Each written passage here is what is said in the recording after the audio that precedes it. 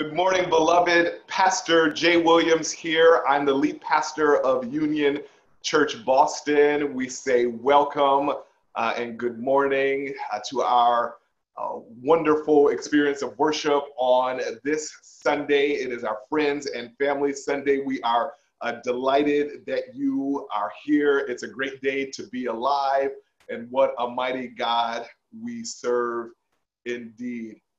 We want to invite you to do a couple of things. At Union, we are a vibrant and growing faith community. We're gathering digitally, and as we gather online, we're a church that says it is good to text in church.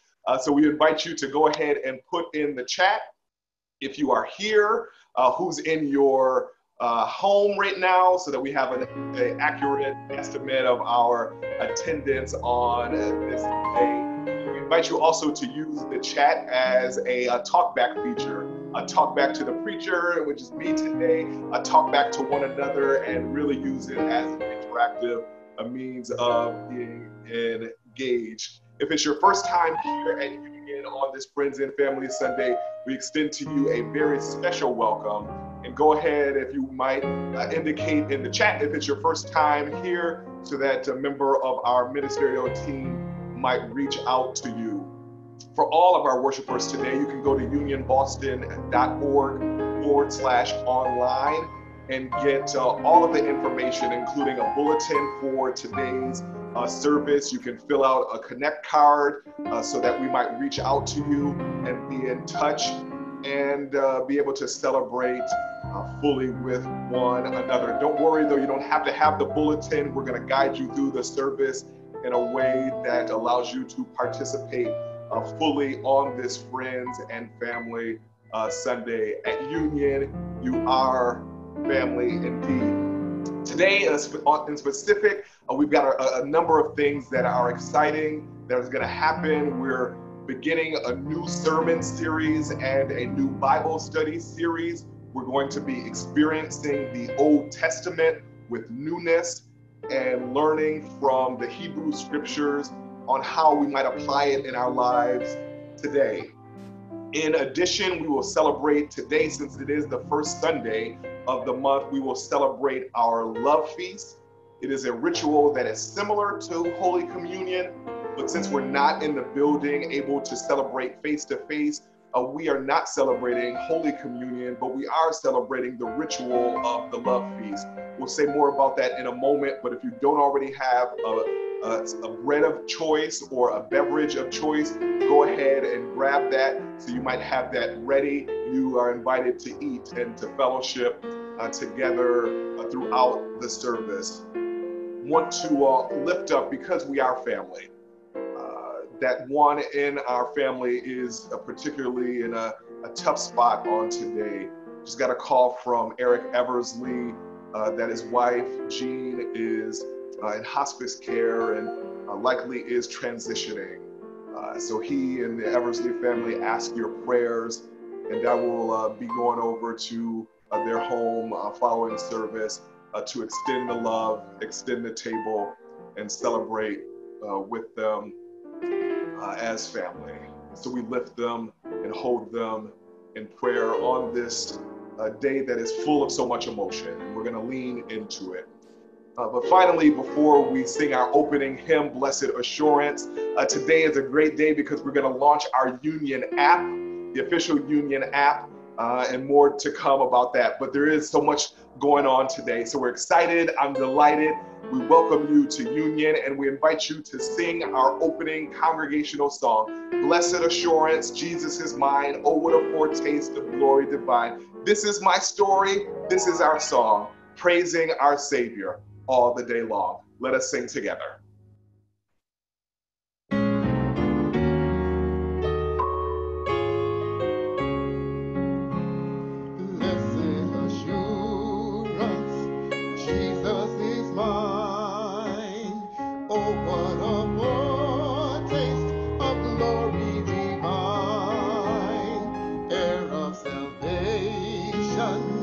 Purchase of God, born of His Spirit.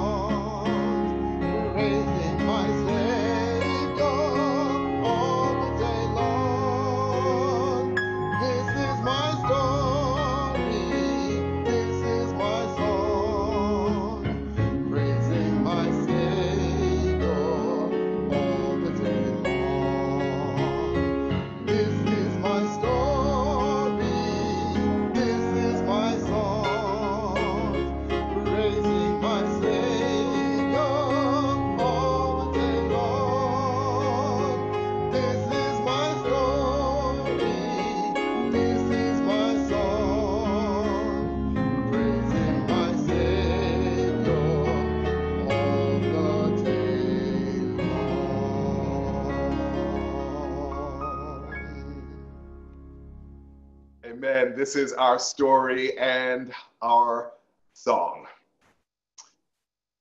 As we celebrate the love feast, we invite you to hear these words and listen deeply. No matter where you are, no matter who you are, we prepare this table with you in mind. From Brazil to Germany to Canada to the US, from tiny one-bedroom apartments to homes in the suburbs, from doctors and lawyers to teachers and dreamers, we prepare this table with you in mind. Whether you're a seasoned theology professor or a skeptical student, whether you're a lifelong Christian or a curious visitor, whether you've got this church thing figured out or you still have a few more bones to pick, we prepared this table with you in mind. We are invited to come with our joys and our struggles. We come with our prayers and our questions and our fears and our hopes. What's most important is that we come. So come. And in doing so, know that this table was prepared with you in mind. This meal is known as the love feast. It is an ancient ritual commemorating the many meals that Jesus shared with his followers. This meal is not a sacrament, but it is sacramental. For those of us searching for God in hidden places, it reminds us that the spirit of life is found in ordinary places. So we partake remembering that just like leading a life of love, we do not come to the table alone. And so as we eat, we keep in mind the many stories among us, holding each one of them close. For our bland meals are suddenly seasoned through the gift of life here. So you're invited to take your bread and your cup as we give thanks. Following the voice of the leader, you are invited to repeat a simple response. Grant us, Holy God, abundant life. Grant us, Holy God, abundant life. How wonderful it is and pleasant for God's people to live together in harmony. We say welcome to this meal in the name of Christ. We're here to share in God's love. We come to share our food, our lives. We come to see each other, to bear witness to one another. We come to break this bread while mending our hearts. And so let us all say together, grant us, Holy God, abundant life. You are the one who leads, guides us, moves us forward. We listen for your voice, the voice that speaks amidst all the static and the noise in order to say, I came that they may have life and have it abundantly. And the people say, grant us, Holy God, abundant life. As we share our food this morning, we give thanks for abundance. And we pause to remember all those who do not have enough on this day.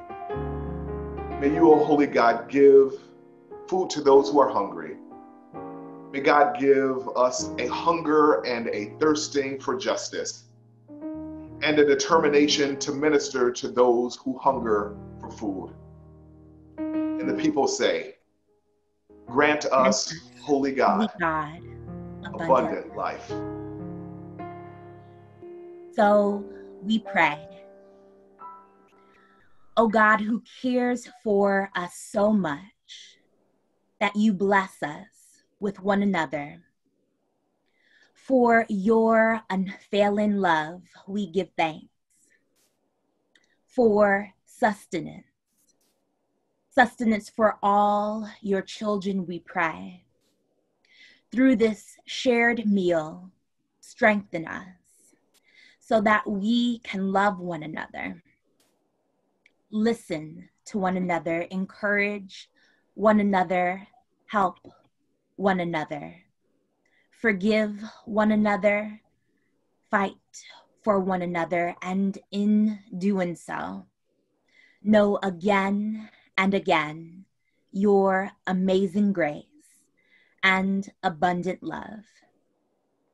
And the people say, grant us, Holy God, abundant life.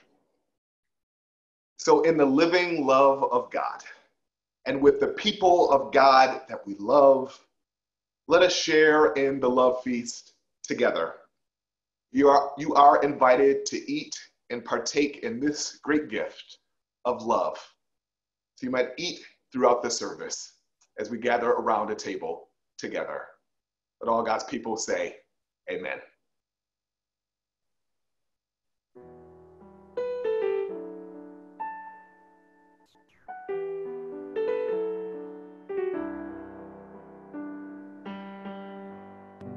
Amen.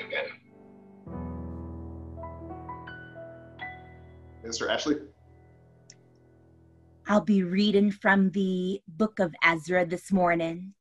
Ezra chapter 3, verses 8 to 13. In the second year, after their arrival at Jerusalem in the second month, Zerubbabel, son of Shealtiel, and Joshua, son of Jozadak, made a beginning, together with the rest of their people, the priests and the Levites, and all who had come to Jerusalem from the captivity. They appointed the Levites from 20 years old and upward to have the oversight of the work on the house of the Lord. And Joshua with his sons and his kin, and Kabmiel and his sons, Banu and Hodaviah, along with the sons of Henadad, the Levites, their sons and kin, together took charge of the workers in the house of God.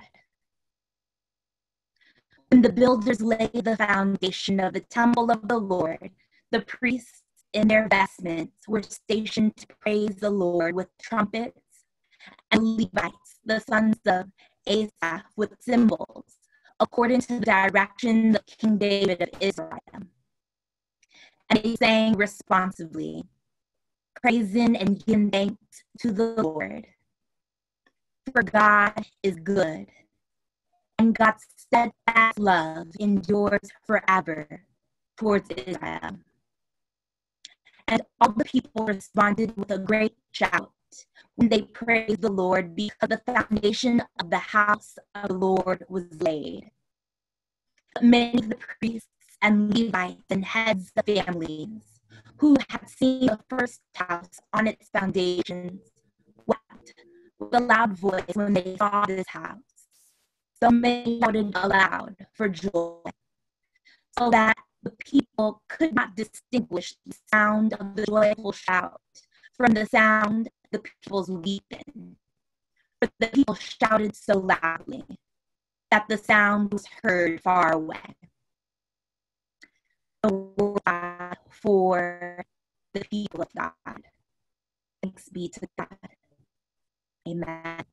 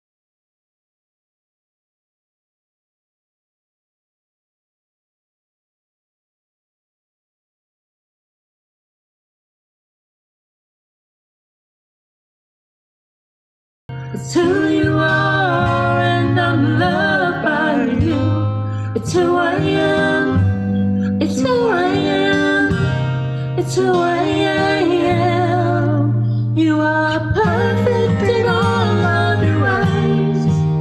You are perfect in all of your ways.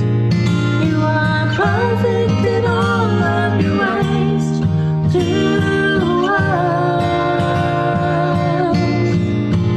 You are perfect in all of your ways. Even when we make mistakes, you are perfect in all of your ways to us. You're a good, good Father. It's who you are. It's who you are. It's who you are, and I'm loved by you. It's who I am. It's who I am. It's who I am.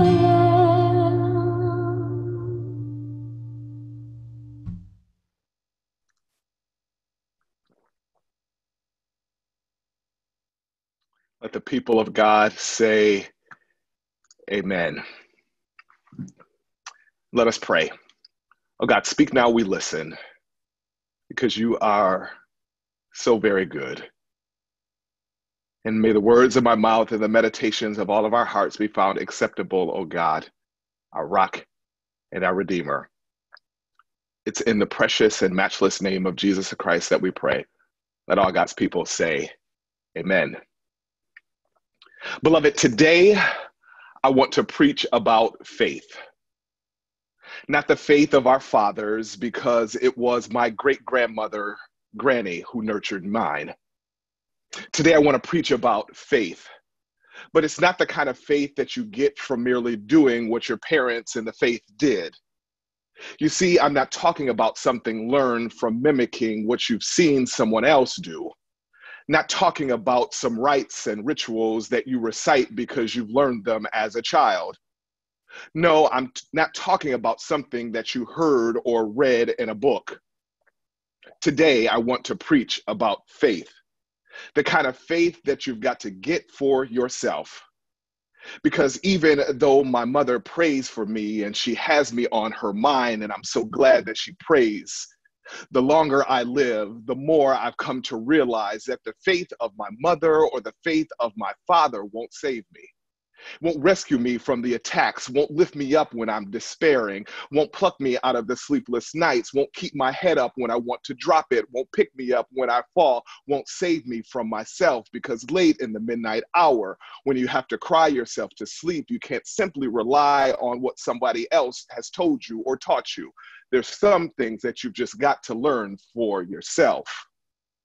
Today, I want to preach about faith. Look and hear me clearly, I'm not talking about a faith that comes from outside of you. It's more like something that bubbles up inside. Yes, you've got to have something inside of you that grounds you and connects you to the power of God that dwells within you. Because God's image is written upon every cell of your body. Every molecule in your flesh reflects the beauty of God. Every atom is charged with a spark of divinity, and every strand of DNA is a carbon copy of the cosmic soul force and spiritual matter of the good, good Mother God, out of whose womb the creation was birthed. And that goodness is the foundation of our faith, a faith that will keep you. Yes, beloved, there is something inside of you that is part of you, that is more than you. And it's the Spirit of the living God working within you. It's a faith that transcends the book, because God doesn't live in the book. The Spirit of the living God lives inside of us.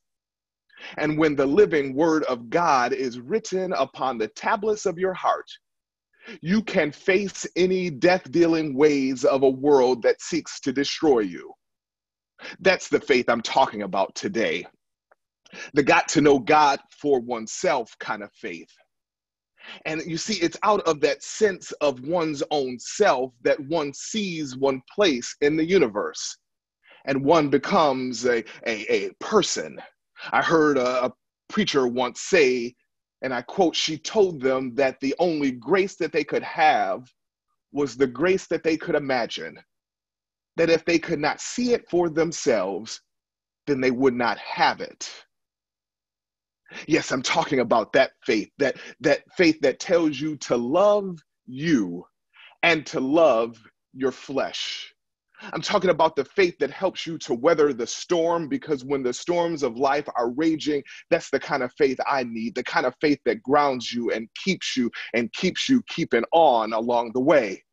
Yes, that kind of faith when you've lost your way, when you're tired of walking along the way, and folks keep throwing roadblocks in your way, the kind of faith that keeps you plugged into the way, the truth, and the life when it looks like there is no way, the kind of faith where God makes a way out of no way. It's the faith that allows you to find yourself when the world around you is losing its mind and is falling apart, and you find yourself thrust into the chaos and confusion, and it feels like you're losing your way and you're losing your mind and you're losing your sense of direction.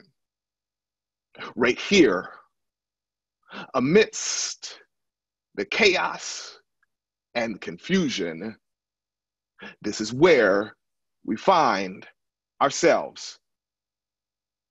And I submit to you today that that's where we are. Unclear whether schools will or should reopen.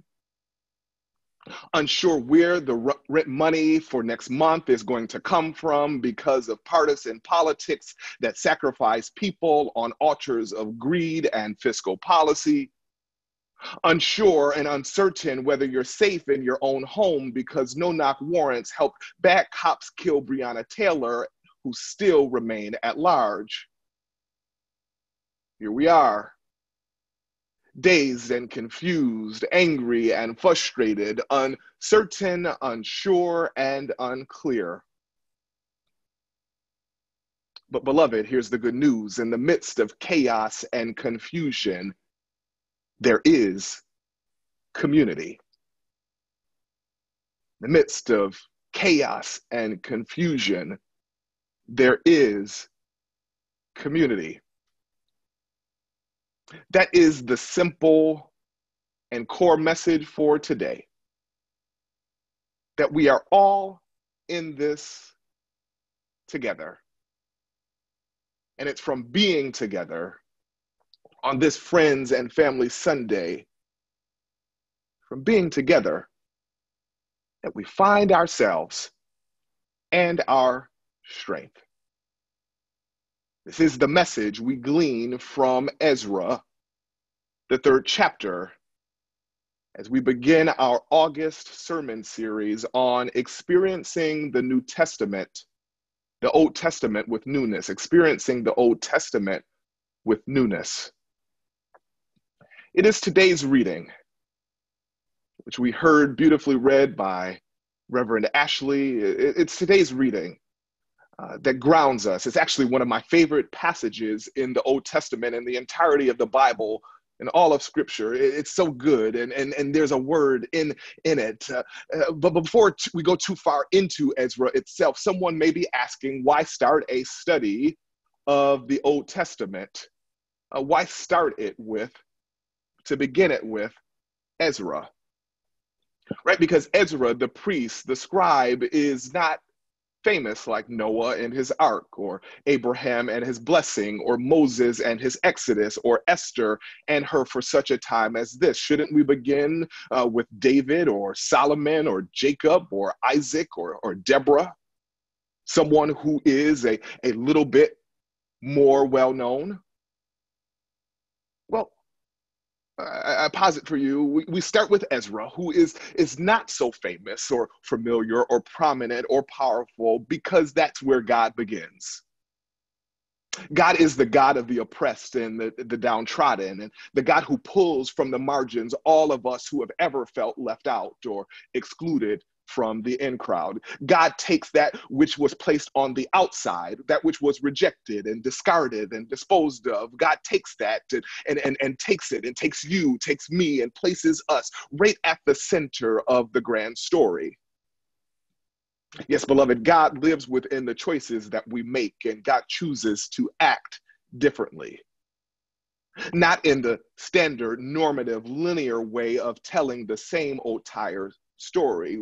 God tells a different story. God pens a new narrative, and God writes this story upon the tablets of our hearts, and we are the main characters. We who desire, who yearn for a more excellent way. So we begin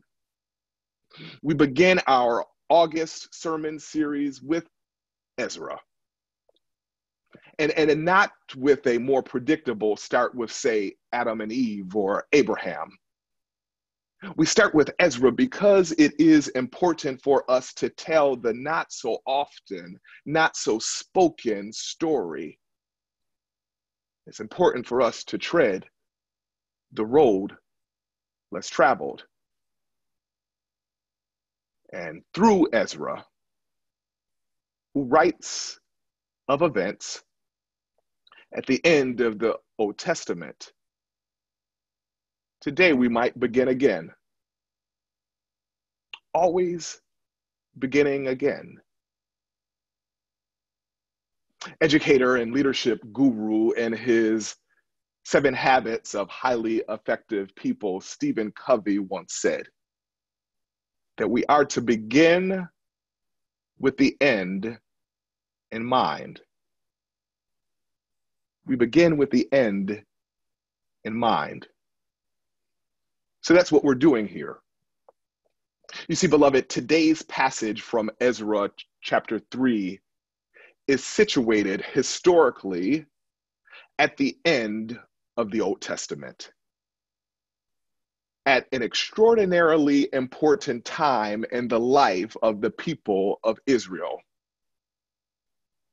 It was at the end, the death of the nation of Israel as they knew it. So our story for today, it picks up right after the devastation of Jerusalem, the city of God, and the destruction of the Holy Temple that was at the center of Jerusalem. The story picks up after the devastation of Jerusalem and the destruction of the temple, and when the Israelites, the Jews, were exiled into captivity into Babylon. That's where the story picks up. If the crucifixion and resurrection of Jesus is for us the central turning point for Christians, then we might say that the destruction of the temple is the central turning point for the Israelites. But where there's crucifixion, there is resurrection. Where there is destruction, there is renewal and there is new life. So this is where Ezra picks up. He writes about what happens at the end of the Old Testament when the people come back from exile. Ezra, the scribe, the priest, tells us that the exiled and then freed people return to Jerusalem. They return to Jerusalem, the city of God, and they start rebuilding. They start rebuilding and restoring what was lost and fixing what was broken, to lay the foundation of the temple that was destroyed. Ezra picks up here. Rebuilding, restoring, fixing what was broken, laying the foundation of the temple that was destroyed. And as that's happening, the scriptures tell us there is enormous chaos and confusion. Not unlike the chaos and confusion that we find ourselves in today. Enormous chaos and confusion. And we hear these words from Ezra chapter 3, beginning in verse 11. And all the people responded with a great shout when they praised the Lord, because the foundation of the temple of the Lord was laid. But many of the priests and the Levites and the heads of families who had seen the first temple on its foundations, they wept aloud when they saw the temple, though many shouted for joy, so that the people could not distinguish the sound of joyful shout from the sound of the people's weeping. The people shouted so loudly, with joy and with tears, that the sound was heard from very far away. So there's tension, right? The same tension that we feel in our bodies, in our bones. Like the people of Israel, sometimes it is hard to tell the difference. Difficult to find the balance amidst this conflict of sadness and joy. Yes, beloved, we live in an age of abnormal ambiguity. On the one hand, we live during a time of unprecedented pain, and a time, on the other hand, of unprecedented possibility. We find ourselves in this age of ambiguity. We find ourselves betwixt and between. On the one hand, the time of slowing down has afforded us the opportunity to just be, to do things that we otherwise would not do, to garden, to go on walks, to have long, lingering conversations with the people we love. This week I had a reunion with my college roommates. 5 of us just able to sit and be and to laugh and to share, which we hadn't all done, the 5 of us, since we were college roommates 20 years ago. At Union, Zoom Church, right, has allowed for our Union family to be reconnected despite where we are living physically, from Boston to Brazil, from Germany to Grand Rapids. The difficulty of the pandemic and our inability to worship in building has allowed us to reconnect, to expand our family as families, biological families, have been able to worship together and join together again. The tension, the chaos is present, and the struggle is real. Struggle is real. I wonder whether the message of this passage invites us to lean into the power that comes from our community.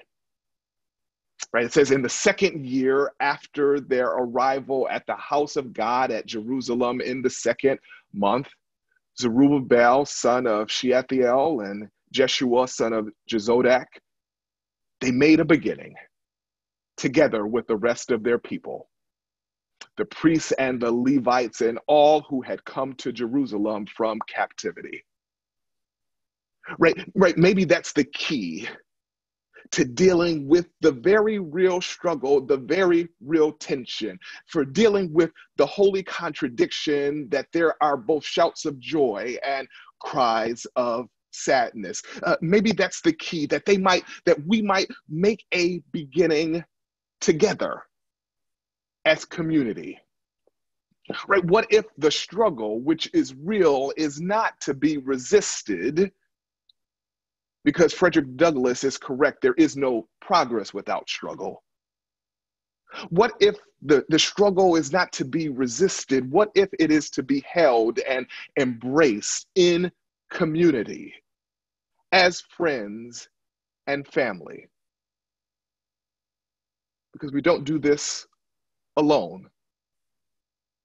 We just make a beginning together, even when the starting place is imperfect.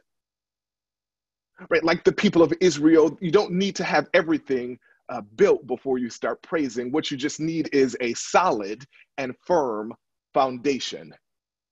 You don't need to know the end. You just have to make a beginning. You just have to lay the foundation. Yes, while we begin with the end in mind, we don't need to know how to get there. Rather, we just simply set out. We begin with the end in mind, but we don't need to know how to get there. We just set out and we face the chaos and the confusion. We face it in community. And it is with each other that we might find ourselves and the strength that we need. You see, beloved, the story of Israel, the Old Testament, is one of a people of faith.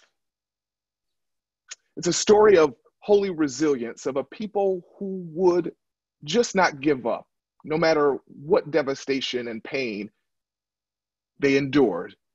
It's a story of a people who would not back down, but it is also a story of a people who remained together as family, as community, even when they were exhausted, even though the song had not been penned yet. I'm sure they sang that spiritual, I don't feel no ways tired.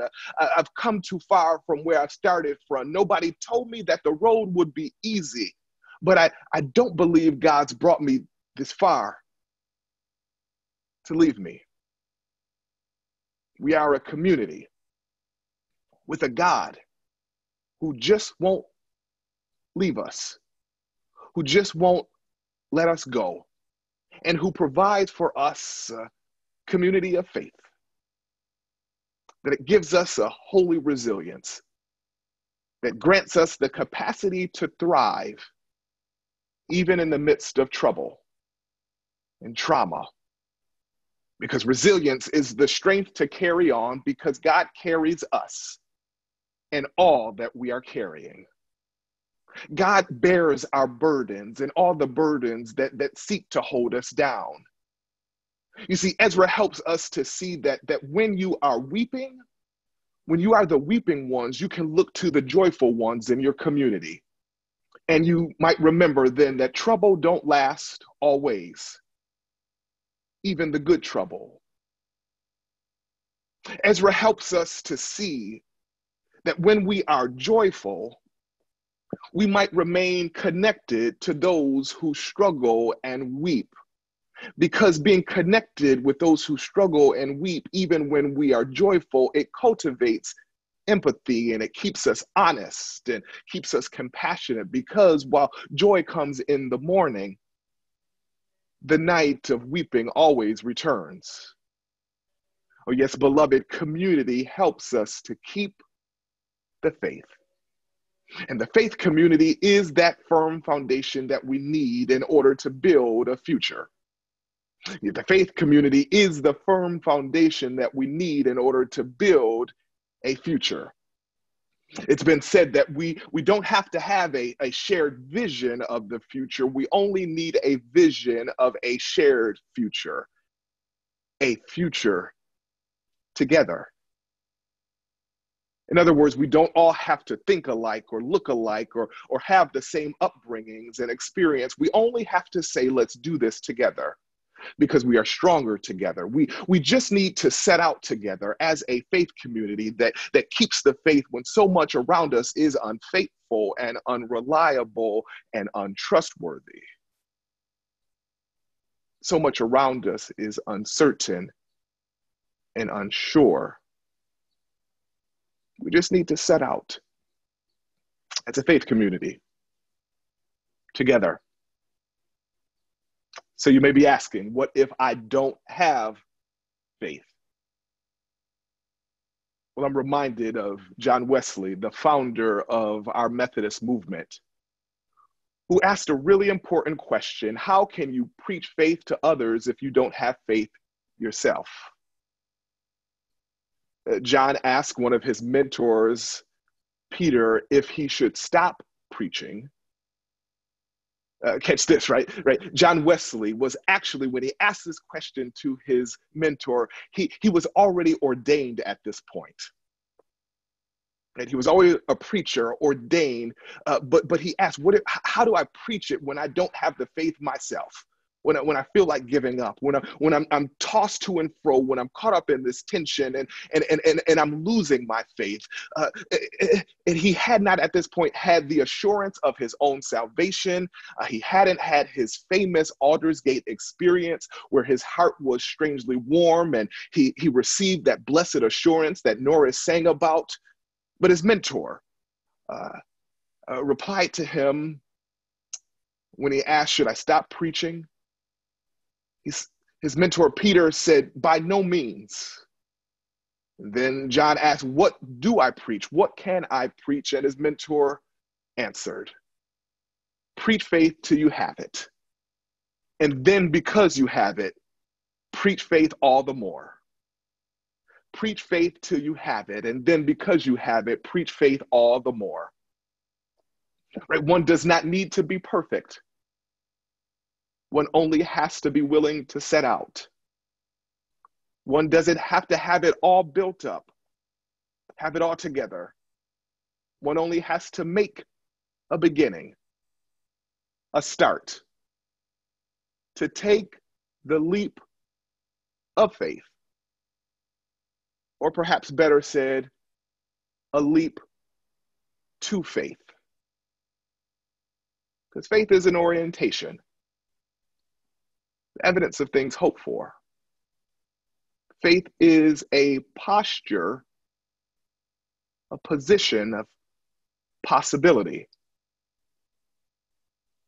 Scripture says, when the builders laid the foundation of the temple of the Lord, the priests and their vestments were positioned to praise the Lord with trumpets and cymbals, and they sang, praising and giving thanks to the Lord, for God is good and God's steadfast love endures forever toward Israel. Like the remnant of Israel that returned to Jerusalem from Babylon, sometimes you've just got to be in the position, in the posture of faith. You've got to get into the position to praise and just declare that God is good and God's mercy endureth forever. And when we adopt a posture of praise, a posture of possibility, we, the remnant, amidst all the hard work, might declare that God is still worthy. When we have that orientation, that posture of possibility, we might be able to declare, even in the midst of ambiguity, that all things will work out for good. You see, faith has often been reduced to a mere set of doctrines, of dogmas and disciplines, right? It reduced from this posture, this position of possibility.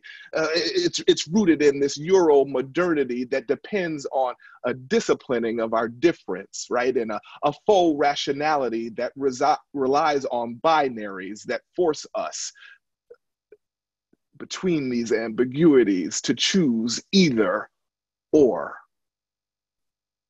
But perhaps the Israelites could not distinguish between the shouts of joy and the sound of weeping because they were not supposed to. Maybe we're not supposed to have everything figured out. Maybe we're just called to be together in faith as a faith community, wherever we are, in joy and in sadness, in sorrow and in gladness. It's a faith community because faith is so much greater than a set of beliefs. Faith is so much more than an either or choice. It's greater than this doctrine or that doctrine. Faith is the blessed assurance that we have each other amidst anxiety-causing ambiguity. A blessed assurance that resists apathy and ambivalence and says, here we are, still here, together. I'll be honest with you, beloved. I don't always believe everything I learned in Sunday school or in seminary. And every doctrine of the Christian faith does not make rational sense. I don't always have the answers of life that I desire, and still I know that God is real and God is good. A God who cannot be contained by the complications of community, a God who holds the tension and holds us in this uncomfortable tension and comforts us in the midst of our complicatedness. The God who knows this is more than a journey of the head. The faith is about something in our hearts. So I know in my heart, when I don't always know in my head, I know in my heart that God desires for me to live the abundant life. And I know that God wants me to flourish. And I know that God promised me a future with hope and to prosper me and never to harm me. And I know that while we are never called to check our brains at the doors or at the computer screen, as it were, I know that at the end of the day, I need more than knowing something in my head. I want to know it in my heart. I want to feel the power of the Holy Spirit enlivening me. And here's one thing I did learn in the book. From 18th century theologian Friedrich Schleiermacher, who defined religion as that feeling of absolute dependence. That faith is a feeling that transcends everything around us, that transcends doctrines and dogmas and this and that, this belief or that belief.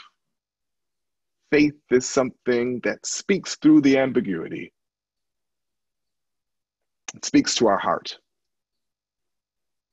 Maya Angelou is right. I've learned that people will forget what you said and what you did. People will never forget how you made them feel. And like that unnamed saint, civil rights movement, I don't want a God I can't feel sometimes. Can't feel in my heart. So that's what this is all about, this journey at Union. Amidst chaos and confusion, we're called to cultivate community. Because what's most important is that we're in this together. So like the people of Israel, beloved people of Union, let us begin. Let us make a beginning. Let us proclaim the goodness of God, the one who inhabits the praise of God's people, the one who is faithful in all things from foundation to forever, that God will be with us. Don't have to have all the answers. We only have to make a beginning in faith. Don't have to know the end. We only need to make a beginning. Thanks be to God. Amen.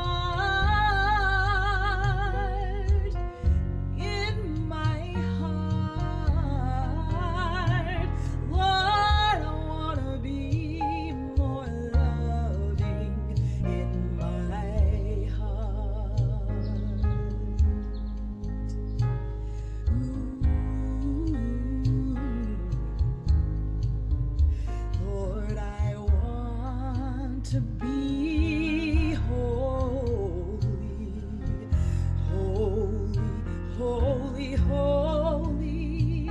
Lord, I want to be more holy in my heart, in my heart, in my heart. Lord, I want to be more holy in my heart.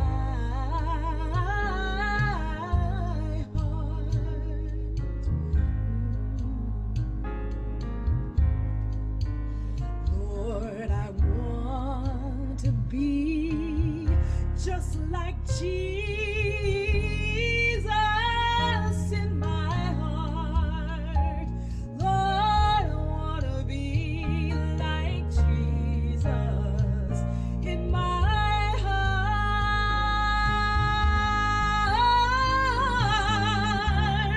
Make the stony heart a heart of flesh in my heart.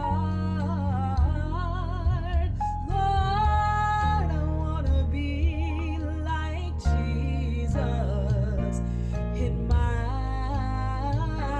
heart, in my heart, in my heart. Lord, I want to be like Jesus. I want to be like him in my heart, in my heart, in my heart. Lord, I want to be, help me to be in my heart. Make me all the Lord.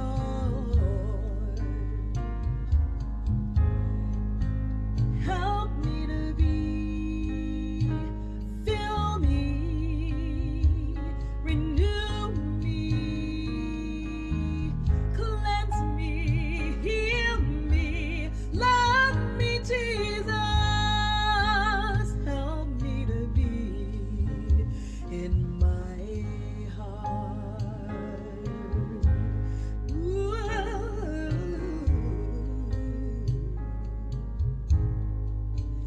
In my heart.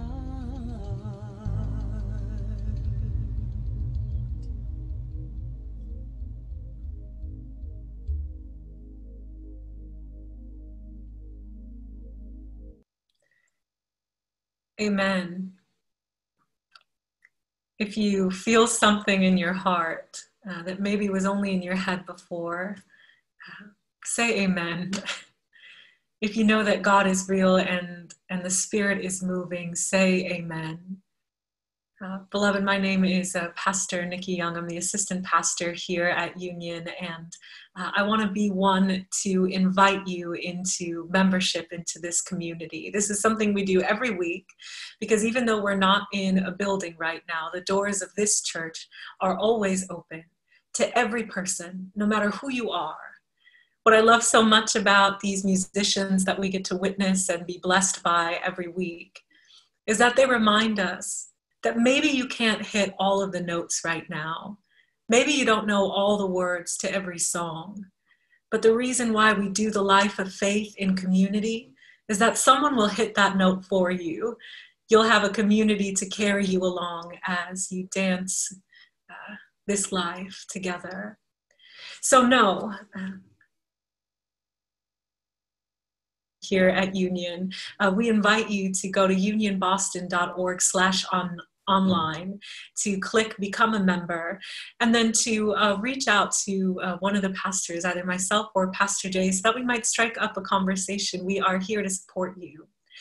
I know we say this church is so great, and perhaps we're a little biased because we get to preach and pray over it all the time, but we'd like to invite you now to hear from some of Union's own members about the ways in which this church has blessed them and carried them forward. So I'll invite Cyrus to go ahead and play our testimonial video for you all.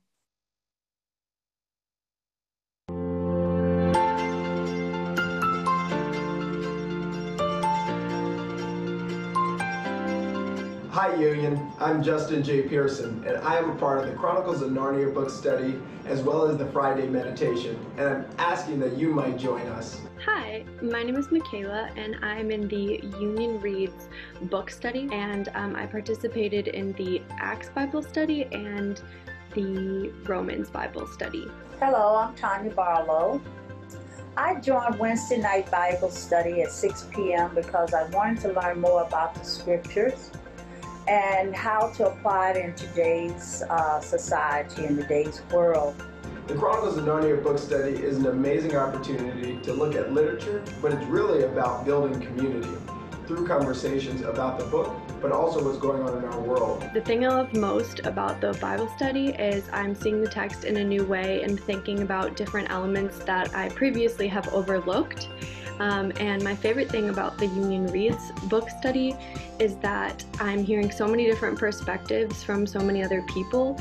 And as a young person, it's really valuable to me to hear from older people in the community and their perspectives on life and even just their reflections on the book. I hope you all will join us on Wednesday at 6 p.m. I love the teachings of Pastor Jay, Pastor Nikki, and Minister Cal. And then all those who have been participating, we break out into small groups and come back together and discuss the scriptures. I really appreciate and value the Friday meditation because it reminds us that there is a God that is bigger than this moment, and we have a responsibility to connect intentionally with that God and with one another. I've really enjoyed my time in both of these studies. If you're interested, I would highly recommend them both. So join us at 6 p.m. Looking forward to seeing you. Thank you. So I hope on Fridays at noon you might join the Friday meditation, and every other Sunday you might join the Chronicles of Narnia book study as we seek to continue to be church virtually. God bless you.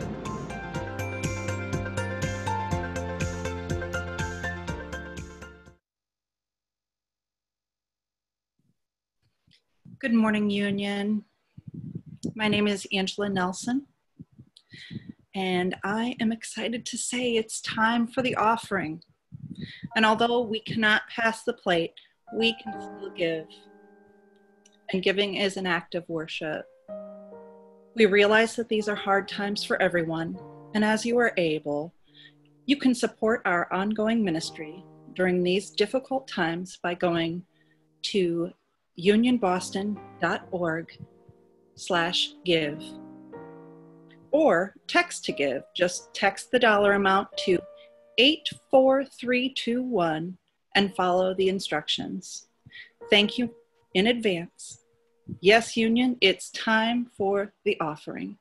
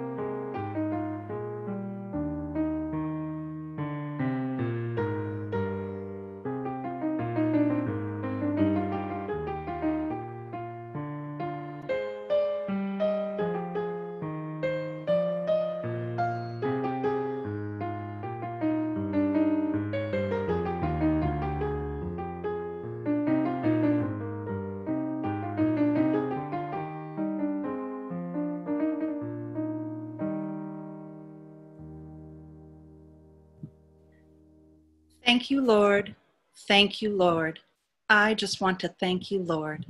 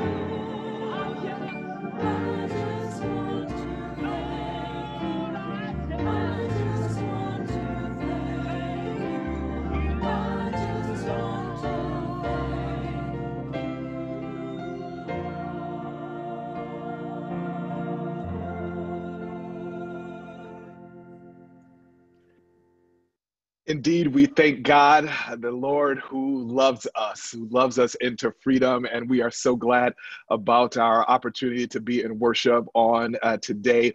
We invite you as we come to the close of the service to leave this place but never God's presence, to receive a couple of wonderful announcements that we are so very excited about. I want to turn it over right now for our first and most important announcement. I want to turn it over to my partner, Robert, for our special release. Good afternoon, Union. My name is Robert Kelsey, and I'm a co-contributor on Union's Tech Arts team. Back in early April, along with Minister Kyle Walden, Cyrus Weaver, and James Ross, the tech team began a process of dreaming and visioning how we might really help our congregation stay connected to one of our most valuable resources, which is each other. And so we set out down a road and put in countless hours of meetings with developers, sending each other Slack messages back and forth, building and testing, and yes, praying. And now, of all of that chaos, we are praising God because we have the Union Church Boston app. So without further delay, let's check it out.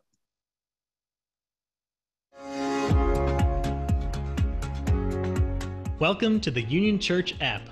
My name is Kyle, the Minister for Digital Union and Community Engagement, and I am so excited to introduce Union's official app. The purpose of our mobile app is to get Union's spiritual resources into your pocket while bringing us all closer together to be the church online. So let's check it out. Notice that the app opens on the Home tab. The best way to stay up to date with everything happening at Union is by turning on your push notifications. And don't worry, we won't overwhelm you with notifications. When you first get the app, you'll receive a prompt to turn them on. But you can also turn them on by going up here to the top left with the 3 lines. Go to Settings, Notifications, On. Notice here that you can also toggle Sunday service notifications. This is how we'll send you the worship bulletin each week. Back to our home screen, you will find the best features for Sunday morning worship, like the button to go straight to Zoom from your device. Here, you can also find our convenient Give button. Just press Continue, and it will take you to our website to make your digital contribution there. When worship is over and the week begins, you can now come here to the app to listen to any of the preaching team's sermons or the music ministry's music. Under the Sermons tab, you will find everything organized by sermon series, or you can see all available sermons listed by date under All Sermons. In the Music tab, you can find most of Union's music since March. You'll find our music videos from worship under Videos, while the hymns can be found under Audio. Here, one of the app's most exciting features is that not only is all of Union media available in one place, you can easily download anything to take it wherever you go. Next, you can go to the More tab to find other great features that will keep you connected to God and to what's going on at Union. And Connection takes us to our last tab, Connect. Here, you will find all of our connection groups in one location. You can go to group pages to sign up, or you can easily jump over to Zoom for our Wednesday prayer call or Friday meditation. Finally, we have the feature that we are most excited about. In the top right corner, when you click the 2 speech bubbles, you will go to Messaging. This is like texting, but within the app and within our church community. Now, we are no longer separated by social media. Messaging is a really great way to stay in touch, make prayer requests, and meet others at Union. And it's also very safe and secure. In fact, for now, the only way you can be a part of the messaging group is if an admin allows you in. So there you have it. We've got an app. This is the initial stage of our mobile app, so there is plenty more to come as we live into the app and get more deeply connected through it. So beloved, go ahead and download the app, because the doors of our online church are open. Come on in and make yourselves at home.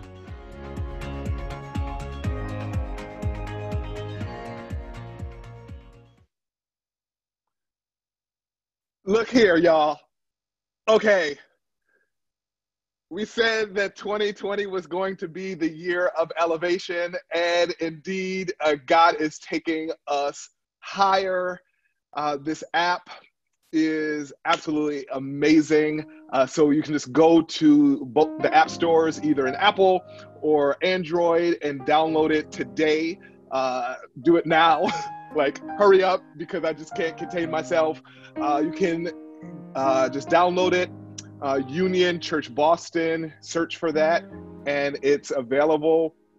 All of the music will be from today's service will be uploaded later on tonight, first thing in the morning. But all of the music from our past weeks, videos, audios are already there. Sermons, a wonderful tool. Spread it, share the news with friends and family as we continue to grow. Indeed, the doors of our virtual church are open, and there is a place at the table for you. So much gratitude to Robert for his vision to get the app, Minister Kyle for his fortitude in executing and bringing it into fruition, along with Cyrus and James and other members of our tech team. I'm seeing gratitude being expressed in the chat. Yeah, definitely put your hands together, give our tech team some love. It's really a great tool. Literally, you can download the music and just listen to it like any other song, MP3, watch the video on the go, share it with friends and family. So thank you. Thank you. A couple more announcements. So we have begun our August sermon series on experiencing the Old Testament with newness. We're going to continue to lean into this posture for a few months, actually. We're going to walk through the Torah, the first 5 books of the Old Testament. Then we're going to move into the history and into the writings and into the prophets before turning to the Gospels and the New Testament. We've been blessed by our Bible study and our sermon series, so we decided to just stay here for a while, to tarry a little bit as we, in Bible 101, the last month in July, we were thinking about how to interpret the Bible. Now we're going to lean more deeply into content, into specifics, as we increase our knowledge, not for the sake of our head, but that we might more fully invite the Spirit of the living God into our hearts. So join us. You do need to sign up for Bible study. So go to unionboston.org/online to sign up. And we will be together on this Wednesday at 6 p.m. All are welcome. No previous prior knowledge necessary. Just come and participate. Join us. Yes, I'm seeing Michaela. You asked, can you sign up in the app? Absolutely. You can do everything through our app. You can join our Sunday service directly from the app. You can sign up for Bible studies. You can message with one another, everything. This is a portal for connection. So you can go and log on to our Wednesday morning prayer at 7 a.m. directly from our app, as well as our Friday spiritual refresh, our meditation, our weekly spiritual refreshes, Wednesday prayer call at 7, Friday meditation at noon. You can log in right from the app. Don't forget to turn on notifications to get the reminders that when the bulletin comes out, when the new music is uploaded, and the prayer call and the like. Also, to get in your inbox, the e-newsletter. Do join us, unionboston.org/e-news. Sign up there. You can sign up from the app as well.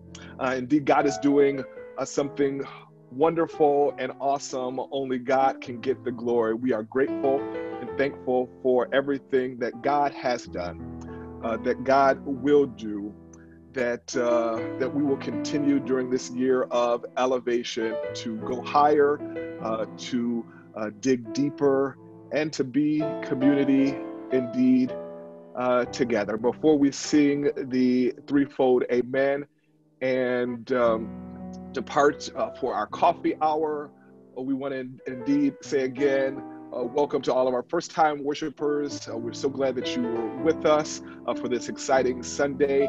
You indeed at Union, you are part of our family, so we hope to see you again. We are grateful for this church family, the ways in which we continue to grow and to reach out to one another. So receive this benediction, beloved. Sometimes life can be chaotic and confusing, but here's the firm foundation for our faith. Just make a beginning. You don't have to have it all together. Just make a beginning and set out on the way together. And now to the God who is eternal from foundation to forever, be all glory and honor and authority, henceforth, now, and forevermore. Let the people of God sing, amen.